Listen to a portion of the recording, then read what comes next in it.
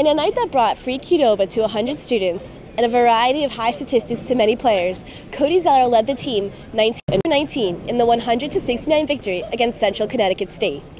A lot of really good basketball. I mean, Cody 19-19. Goodness gracious. I mean, he was fantastic.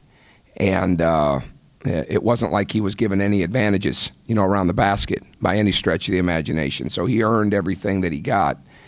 And I thought Christian played really well. Again, triggered his defense. Victor has 20 deflections, 5 steals, drawn the assignment of the nation's leading scorer, and did a fantastic job. I think it was a full team effort. Will was on him, Remy was on him. I think we all did a pretty good job of letting him be comfortable out there. Getting to his sweet spots and making him use his offhand and things like that. So I think we all did a pretty good job on him. But we gave someone else. What do you have, 40 or something like that? So, back to the drawing board, and we got to do better than that. So, I think just having a week off, I was fresh. We had a lot of things, worked on a lot of little things in practice, just posting up lower, working harder. Just a lot of little things that we worked on this week that was good.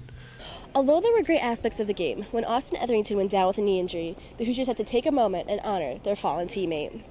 It's going to take a little time to make that determination. So, but they're fully in the process of that. He was in a lot of pain when it happened, so it takes a little time for that to settle down before they can get to the